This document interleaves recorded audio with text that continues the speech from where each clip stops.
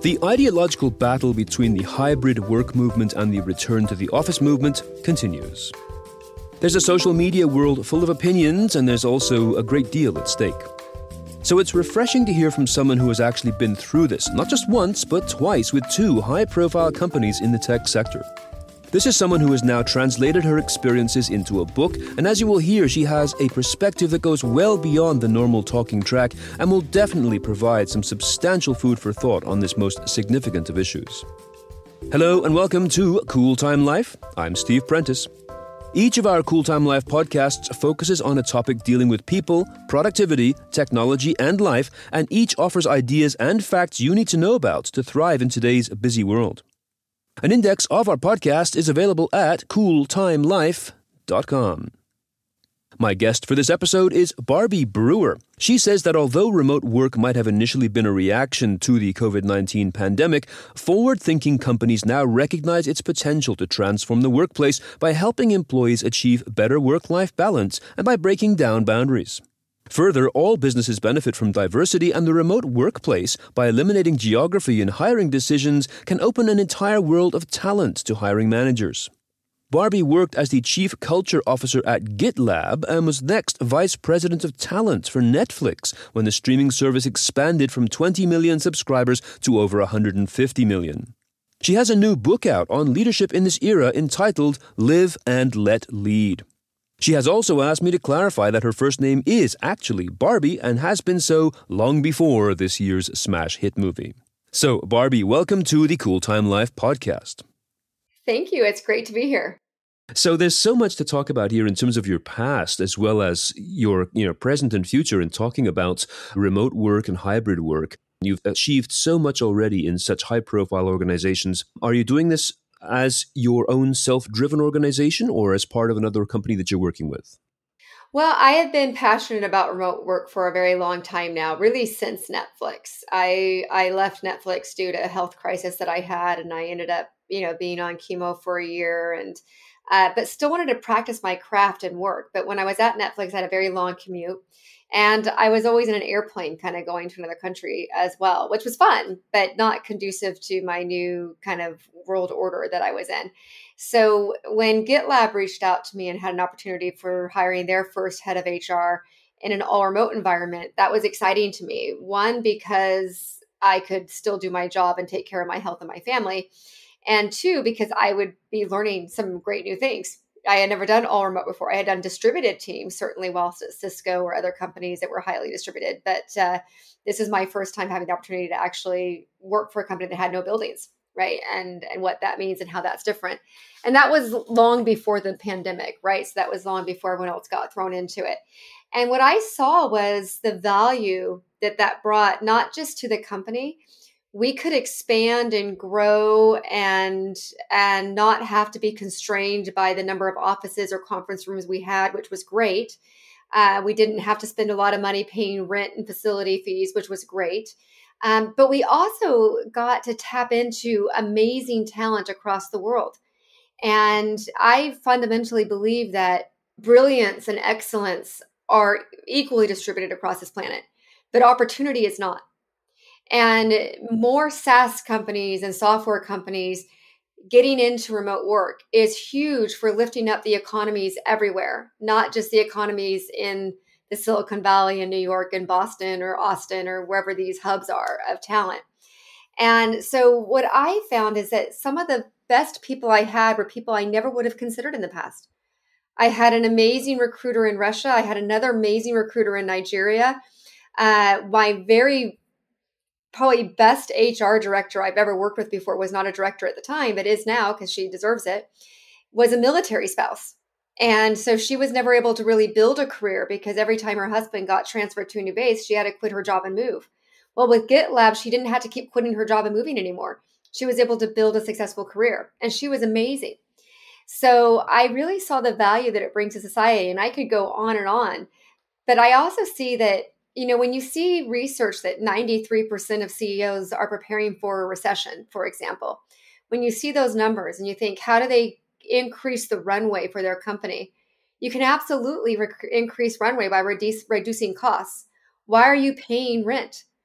And I don't believe in taking advantage of lower income societies, but I do believe in paying according to market, and that cost of living is a factor. So you can also save money on talent too, even though you might be paying top of market where they are. You might be able to save some money overall for your company, but more importantly, you'll have more diversity. You'll be contributing to improving the economies where people are actually from, not just where they're going to. I used to be very involved in university recruiting and university relations. And we would go out to all these colleges and universities, and we would find the very best engineering talent, and then we would move them to California. And what does that do to those economies when they lose their role models? They lose some of their best and brightest examples in their schools. They take your parent to work day. I live in the Silicon Valley. Take your parent to school day. In the Silicon Valley, you get a plethora of professions and companies and things. What do you get in Spencer, Iowa? Right? And maybe you did have that brilliant engineer coming out of Spencer, Iowa. Why not let her stay there, right, and contribute to the society? I see it just myself when I was commuting between Pleasanton and Los Gatos here in the Bay Area. I had my hairdresser in Los Gatos. I had my doctor in Los Gatos, my dentist in Los Gatos. I did all those services where Netflix was instead of where I lived because it was easier to leave work and do that. I went to the restaurants in downtown Los Gatos, not the restaurants in downtown Pleasanton. Now that I work remotely, I can give business to my community and I can spend more time in my community and I can increase the tax revenues for my community. uh, as well as be able to coach my daughter's soccer team or do things that I couldn't do before because it would take me 2 hours to get home. Well, now it doesn't. Now I'm already home and it takes me 2 minutes to get to the soccer field. So I can give more to work, but also give more to my family. And it's huge. Two really great things that I'm hearing from you here. First of all, is obviously because of your life situation, this almost forced you to do this, which is not something that is, anybody would want to have to face health issues. But the fact is, it represents that immediate and completely vibrant solution to people whose lifestyles aren't conducive to the standard 9 to 5 Monday to Friday commute. And secondly, the fact that you were an executive in two very high-profile organizations at least means that you're speaking from a very high perspective of credibility and experience, that when you're looking at a remote or hybrid workforce, you're looking at it from the corporate side, not just as an ideal. So it's very exciting to hear and see how this is successful. And as you said, and this is a tide that raises all boats. So people who can work in Iowa or Nigeria or anywhere else are able to both contribute to their own personal livelihood, but also to their local economy. These are excellent ideas. But obviously, there's been pushback. And we see it every single day in the mainstream media, how inconceivable this is. And the major pushbacks from managers is that we're going to lose spontaneity, creativity, team building. Younger employees are not going to have the opportunity to onboard correctly. All this gloom and doom about how they're not going to be able to enjoy that idealized corporate life. So what do you say to that kind of argument? Well, there's a lot of people who miss horses and whips now too, and that was a hard transition as well. So I do think that those factors are real, and there's definitely a perception that remote work stifles collaboration and ideation. I would say you're doing it wrong. The one thing that COVID gave us was a whole new industry of tool sets and things that you can use to collaborate and be effective online. When I think about the good old days of being in the office, is it Billy Joel? The good old days weren't all that good. Right. And and when you think that it's spontaneity when you're in a hallway and make a hallway decision, that's not spontaneity, that's exclusion from the people who didn't happen to be in that hallway with you at that same time. So there's definitely things that we need to do to improve remote work. The pandemic environment of remote work was the worst possible environment for more remote work that you could have. And for people whose that was their only experience, I don't blame them for not thinking it's great. For leaders who are used to walking into a building and seeing all their people and the ego that gives them and how that improves their sense of self-worth or seeing their company name on top of a big building. That's real. That's real Mhm. ego feeding stuff, but there can be a different way to feel good about yourself too, right? And so it is changing things. The management skills it takes to be good at remote work aren't different from the management skills it takes to be good in an office, but they're more important. And being a good manager becomes more important. And when you don't do things right, the impact's going to be bigger. So when you talk about distributed teams and remote work, you don't have to be in 60 different countries and all that different time zone, right? If you are, you need to build the async muscle. Sid from GitLab is a Mhm. great guy to follow on LinkedIn to get great tips on this. I loved working for him and everything he taught me about this. But you don't have to be that distributed, right? You could say we want to be in 2 time zone only, and we're going to open it up there. That helps not have to build the async muscle. But communication and collaboration, I get so frustrated on Zoom calls at the company. I work for Safe Security, love Safe Security. We're remote and hybrid. We have some offices people can go into. But what I do is a town hall meeting. We do a town hall meeting every Thursday, and we get people on those calls. And the number of people who have their cameras turned off, how Mhm. many people would go to a meeting in an office building and put a bag over their head so you didn't have to see their face because they didn't think they looked good that day? Right? Yep. You don't Great. do that. So why do we think it's acceptable on Zoom? There's going to be exceptions, of course, anytime you might be driving during the meeting and things. But if you are in front of your computer and you can be on, be on. Let people get to know you. So much of communication is nonverbal. That doesn't all have to go away with remote work. It can still be there. The other thing that doesn't have to go away is social activity.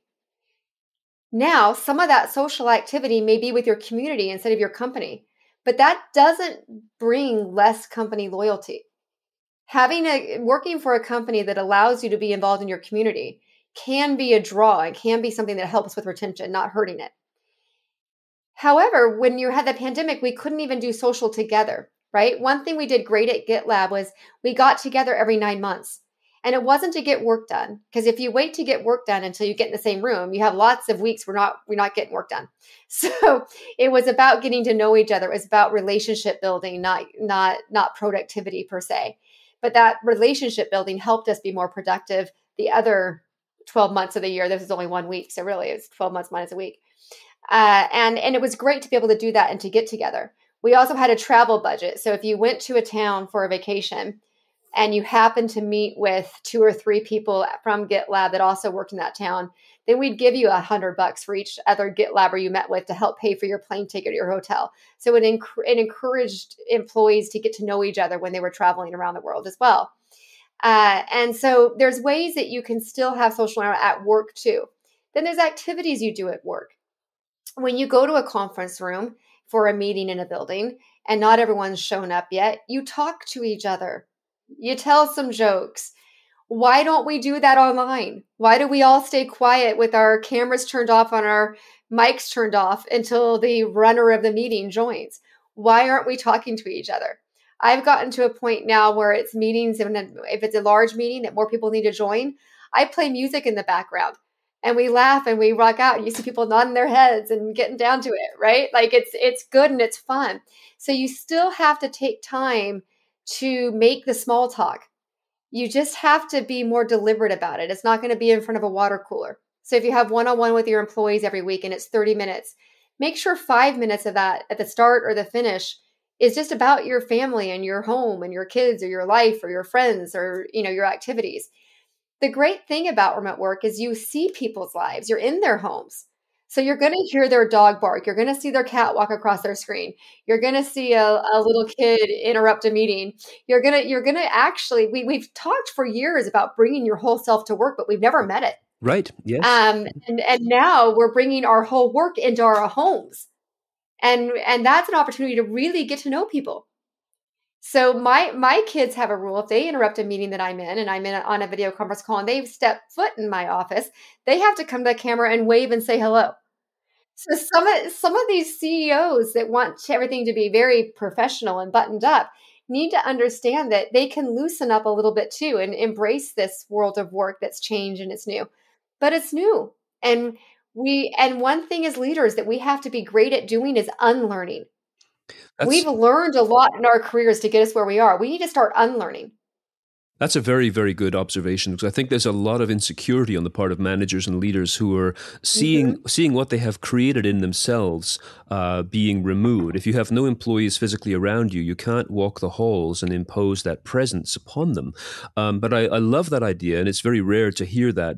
So, do you still prefer, in terms of building relationships with your distributed teams, do you have a preferred technology that you like to use? I mean, is Zoom good enough, or have you found anything else of interest? I actually really like Zoom. I like that it integrates with apps like Kahoots. We did it. We just did a Kahoot game with the whole company this morning where we played music and you had to guess the song, and it was interactive and good and fun, and they're constantly coming out with new features, but there's a lot of great technology out there. I think you've got to find that which works for your company. I'm not a big Microsoft user, but I know people who like Microsoft Teams. I know people who like Google Meet, but I would say Zoom is my preferred company meeting set. For customers, we like to use Gong with it too, and there's lots of different things out there. Yeah, a lot of this hasn't been made aware of to people. I mean, I have learned, for example, the interest in closed captioning, which you immediately assume is just for people who are hard of hearing, but there's a lot of people who just like to read what's being said. So the recognition that this is a technology that is well beyond just simply turning a camera on and off. The current approach to leadership and management needs to be unlearned, and the recognition that this actually does engage people. And I always find it intriguing that for decades companies had team building exercises, weekends out and so forth to try and build that sense of community. And now you've got this technology available to do this right away, but maybe it's just a fear factor. With no location bias, right? Without you sit next to me, so I interact with you more, Yeah. right? It's now they're now you can be just as close to me as the person who lives in the same town if we use this technology correctly. Okay, so let's take this one step further. I've been doing a lot of teaching and speaking using Zoom and related technologies like that, and then there's the next step up, which is sort of the virtual reality ones, whether you have an avatar or something, but much more interactive. I've done Yeah. Do that. you have you? Yeah. I mean, I've used Toucan, I've used Verbella, which is one that I really love, and I think this is something that people will get into much more as they experience it. But giving people the chance to learn these. The obligation is on the part of management to say, well, let's give people a chance to learn the technology more than just simply turn it on and hope that your cat doesn't embarrass you. So once again, it seems that the management has sort of let go of the opportunity to teach, to give people that chance to learn these physical Yeah. skills. I've experienced, as I said, when I'm teaching, most people want to communicate with me through the chat window. And this to me is quite surprising. And I always say at the beginning of every class that I teach, I say, please interrupt. If you've got something to say, just interrupt right now, because that's the conversation that we're looking for as a team together. But still, I'm seeing most people will prefer to just send me a message quietly in the chat window for fear of disturbing. So there's an obvious need for a cultural shift. Again, with the responsibility being, I think, on management to give people the permission to do this. Hmm. So you've seen great success in doing this. You're seeing the great economic Yes. benefits for people who are living in areas outside of a commuting belt and not having to live in Silicon Valley. Do you see this as is there any particular generation? I don't want to get ageist on what I say here, but people assume that the younger employees are always going to be the ones who embrace this more quickly. Do you agree with that? Are you seeing older employees being more fearful of the technology, or are you seeing anything different as a pleasant surprise? Yeah, interestingly enough, I have seen I'm in my 40s, and I've actually seen some of the more experienced, mature folks actually embrace this more. They're the folks who actually have a life outside of work now, right? And being able to have that flexibility is very meaningful in their lives as you get older. Some of the young folks, I've seen a mix of I want to go into an office and I want to see people. This is the folks that kind of went into the workforce during the pandemic and never Mm. got to go into the office. Yeah. And now that they're opening back up, they think it's great. But I also see a huge phenomena. It's really great the first week. And Yes. then the second week, they call up and they say, hey, is it okay if I do 2 days from home? Yeah. And then the next month, is it okay if I do 4 days from home? And the next month, it's like, can I just come in one day a month? So Yeah. you're going to see it go cyclical, and it's going to depend, right? Everyone's different too. Some people very much like to be in an office activity. There's always going to still be those jobs. There's, Elon Musk is someone who drives me crazy. I love his cars, but when he comes out and says his statement that it's unfair that some people can work remotely and some people can't, that's not unfair. Um, Rock stars have to work weekends. They still chose to be rock stars, right? Hmm. That's part of the job. And not everyone can drive a Tesla car either, but it doesn't mean he doesn't make them. So the idea that you can't give opportunity to some, it improves the lives of the people who can't work remotely too. Yes. All those car people working on the assembly lines for Tesla that are stuck in traffic behind all the software engineers have a much shorter drive to work if the software engineers aren't on the road with them. Um, the teachers have a shorter drive, the nurses, the doctors, the police officers, the fire department. I got stuck on 680, which is a freeway here the other day. It was a weekend, but traffic was dead stop because of an accident. And the poor fire trucks couldn't get through because no one was willing to move over for them. Uh, Wow. it's if you look at the trees during the pandemic and how green they got and how much more alive the earth looked when there weren't as many cars on the road, and now you see it starting to degrade again now that you're getting all the traffic again. It's an impact on society. It's an impact on humans' health. And getting more cars off the road helps the cars that have to stay on the road. It's not a bad thing. It's good for everyone. I think it is, and I think it's nudging that way. In the sense that people are, again, they're afraid of change, obviously, and the status quo. And it doesn't mean that everybody has to stay away forever. I mean, coming back to the office and socially interacting on occasion is a nice thing and highly recommended. Yeah. But there does seem to be this subtle shift. People are recognizing that it can be done. And of course, we're not just simply talking about any where, we're also talking about any when. Mhm. How to get the work done. It's not a matter of asking, are my employees working, so much as is the work getting done? So, our time together here is whizzing by incredibly. I just have two questions. Obviously, I want to ask about your book, so you can tell us about the book and everything else that you're doing that you want to promote. But before we do that, I just want to talk about trust, because one of the key issues that managers have when it comes to letting go of the brick and mortar kingdom or royalty that they enjoy is, can I trust my employees to work? I find this a surprising statement, but this is something that a lot of them don't know, that they can trust their employees to get the work done. What message would you have for both managers and for employees themselves about this enormous divide? It's an interesting question to me of trust because I don't want to work in a building with people I don't trust either. I have to walk to the parking garage at night. I don't want people I can't trust in that parking garage with me. When it comes to trusting getting the work done, how is that really different than when people were in the building? Did you assume they were getting work done because you saw them sitting at their computer? Because That's what that's it seems. yeah, that's a very misleading indicator. If you saw someone sitting at a desk, so you thought they were working. So I think it really is about managing the results and the output more than you're managing the where you see them sitting at this moment. Now, with that being said, there are situations in which you absolutely need some core overlap working hours, right? Because you do need to collaborate live together. You do have to get things done. I understand those scenarios and those situations, and you should just know what they are and make sure you manage around that. But to assume that you see someone so you know they're working might be true on an assembly line because they're there and you see them putting things together. It is not true for anyone sitting in front of a computer. So you have to learn how to manage performance differently and really the way you should have been managing it all along. When I started my company in the early 90s, I was doing a lot of software training and time management. So really basically on the floor productivity stuff. And one of the most common questions I always got from people wherever I went was, how do you switch your screen back? Like if I'm doing something and the boss walks by, how can I quickly switch my screen back so my boss thinks that I'm doing my work? So, for all those bosses who are waxing nostalgic about the fact that people only do work when they're in the office, if they were truly that ignorant of the numerous ways you can get away from work, even meetings, just simply attending meetings with no Mhm. intention of doing anything, it's vacationing from your work. The number of Yeah. ways you can get off doing work in the workplace is incredible, and any manager who's not aware of that has to learn this. Yeah. So I agree with you. I think trust is the thing that's going to hold relationships together in the corporate world as it would be in the human world as well. Yeah. And employees need to be clear, right? You need to clearly put on whatever systems you use. If you use Slack, if you're away, say you're away. Otherwise, people are going to not trust you, right? They Slack you, you don't reply for 3 hours. What happened to Barbie? right? Say you're away if you're away. Don't hide it.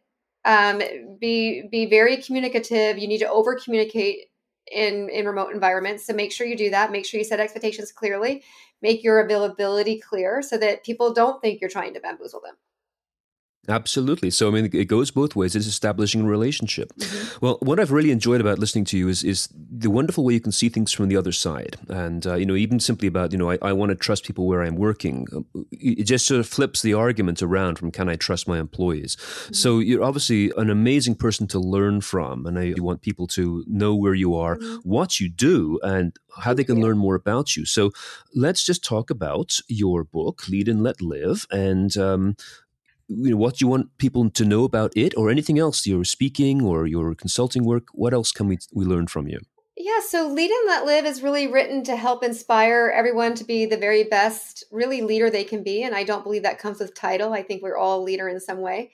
And understand that we serve at the pleasure of our employees, right? And we're only as good as what they turn out for the company and what we can accomplish with them, not in spite of them or not ahead of them. We walk with them. And so the book is really meant to inspire great leadership and to inspire people that are future leaders to want to be better than the current ones, right? So it's a little bit of trying to inspire current leaders to be their best selves, but also inspire future leaders to be, better than those who came before them, be better than me, right? Fantastic. Yep, that's servant leadership. That is wonderful. So we have the book, and I'm assuming it's available everywhere, like Amazon and everything else. Yep, you can get it on Amazon. You can find it at barbiejane.com. And I go to middle schools and talk about it, and middle school kids are reading it, and CEOs are reading it. So it runs the gamut. Yep. You've really covered some amazing topics here, especially, again, as I said, from looking at things from the other side, and also, as I said at the beginning, looking at this from the corporate side as someone who has been an executive in high-profile companies and can see what people are feeling in those organizations too. So, Barbie, thank you very much for joining me here today on the Cool Time Life podcast.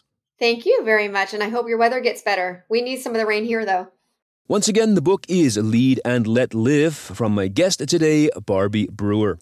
It's available on Amazon and everywhere else, of course, and her website is barbiejane.com. That's BARBIEJANE.com. If you have a comment about this podcast, feel free to drop me a line through the contact form at cooltimelife.com. A full listing of all of our episodes is available there as well. I update these episodes regularly so that the concepts do not get dated. So check them out and download whatever feels good.